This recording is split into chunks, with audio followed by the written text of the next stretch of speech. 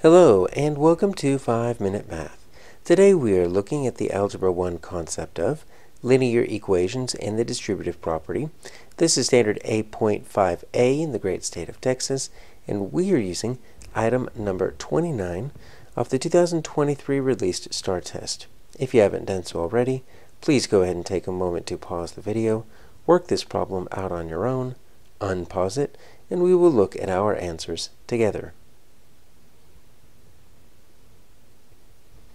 So we have just a pretty basic equation here, and we're looking for the solution. We're looking for W here. So let's open up our graph paper here.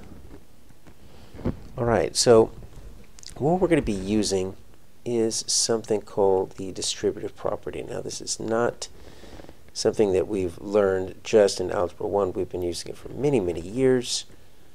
It's one of the properties of equations like the commutative and the associative, but this is very, very important with linear equations here.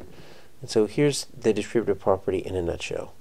Okay, if you take a quantity A, multiply it by an expression, B plus C, what you could do is you can take that outside quantity and multiply it by each of the terms on the inside. Right? Take that A, distribute it to the AB, distribute it to the C, keep watch over the operation, because you're going to have to keep that the same. But that's it in a nutshell, right? So that's exactly what we have going on right here. Okay, so we've got this 5 2W plus 4. Okay, so let me just take that one first.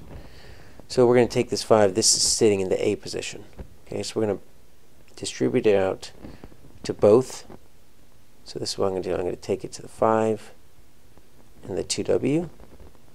Then it also goes to the 4. Okay? We have to keep that plus in there. Whatever the operation is, you're going to keep that 5 to the 4. Okay, so these two are equivalent expressions.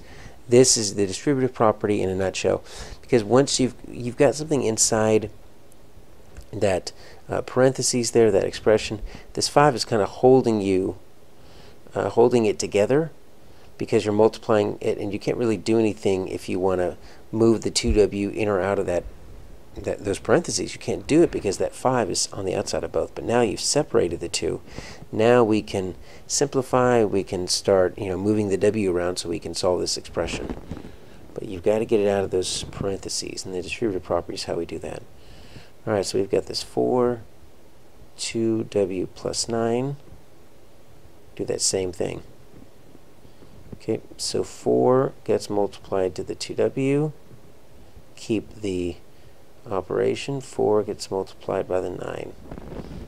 All right, so we've got our new expression. Let's simplify. So 5 times 2W is going to be 10W. You're just multiplying the whole numbers. 5 times 4 is 20.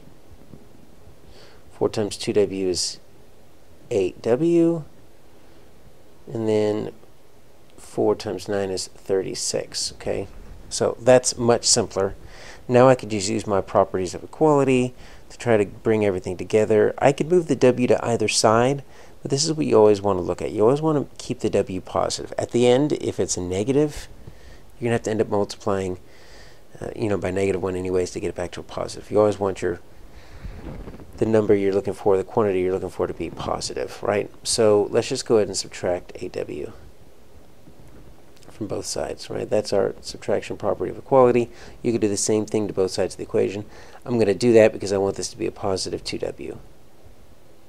That's going to cancel out.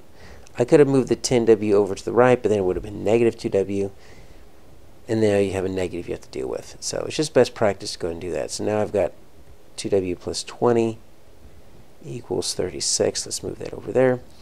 Right now I need to move this 20 over, so I'm going to use the inverse operation. Plus 20 minus 20. Right, subtract 20 from both sides. You're going to get 2W equals 16. Okay, and now all we have to do is think inverse operation of the 2 times W. We're going to multiply.